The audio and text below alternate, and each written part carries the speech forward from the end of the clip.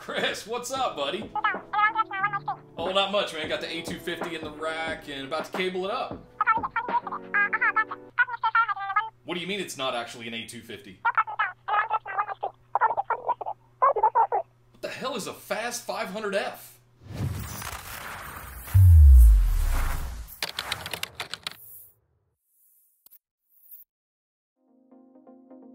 What's up, guys? Welcome back to the channel. My name is Nick Howell. Thank you very much for joining us today. I hope you guys liked that video from last week, the unboxing and all of the new direction we're taking here with the channel. As you saw at the beginning, though, we had a little bit of breaking news. This is not an A250, come to find out. It is a FAS 500F. What is that? Well, let's talk about it. The A250 and the FAS 500F are cousins, you could say loosely. They use the exact same architecture, platform, and hardware. It's just a difference in the power requirements and the use of NVMe flash versus SAS flash with QLC drives. Really all you need to know, your requirements and your mileage may vary, but just know that you have options out there if you want to run 110 versus 220 in your power, or if you want to run different types of capacity flash drives. Talk to your account reps or your peers and figure out which one that you want to use. Today, we are getting this thing prepped to go in the rack, and I wanted to go over how we cable the entire thing up before we put it in the rack. So I'm going to flip it around, and we're going to go over all of the cabling one by one, because this little box, it's pretty easy to do. So if we come into the individual ports here, the very first thing that you've got to hook up are your console cables. So I am using a USB flat ribbon cable that just goes straight into RJ45 on your IOIOI ports. Click them in right there and then hook it up to your USBs, connect it with putty and your COM ports. The next one you want to do is your management ports right next to it. So where your little wrench ports, I use yellow for management. You can use whatever color you like. There you go. Hook those guys up. They go to any of your 1 gig core switches, or if you've got a specialized IT management switch. Now the next one is where we start getting a little bit interesting. We're going to hook up our cluster components, which are your E0C and your E0D ports right here. Now these are interesting because if you have more than 2 nodes, so if you have 4 or 6 or 8 or 24 nodes of this, you're going to need an intercluster switch, which is a back-end switch that allows you to connect it up. The beauty of this is that these are 25 gig ports, and I put it in upside down. There we go. And you simply connect one E0C to the other E0C. Done and done. And then we're going to do the exact same thing for the E0D ports. I'm going to hook those up right there.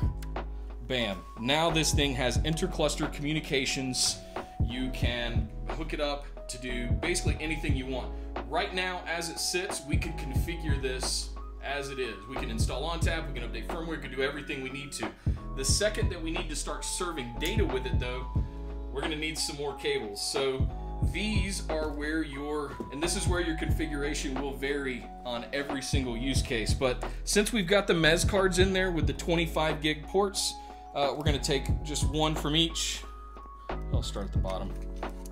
Put it in there. And put one in there. And the other side we're going to wire up to our switch in just a few minutes when we get this thing in the rack. So that's it. Took me, what, 60 seconds to cable the whole thing up. Connect your cluster components, connect your management and console ports. Once you get your consoles done, leave those in a jump host, any kind of KVM system that you have to make sure that you can always get this. In the next video, we're going to be setting up our BMC and our service processor. So that is a way that you can SSH into the console. That's an interesting one. And don't forget that you have so much connectivity options here. I'm only using Twinax 10 gig here, but you can use up to 25 gig. You can use breakout cables with the Cisco or Mellanox 100 gig switches in order to make this a little bit more efficient. And if you've got multiple cluster components, you simply hook these into a back-end switch in order to scale this up to 24 nodes or 12 nodes if you're doing SAN. So that's it, guys. Cabling it all up. I'm going to throw this thing in the rack, and then we can show you guys how we hook it up to the switch.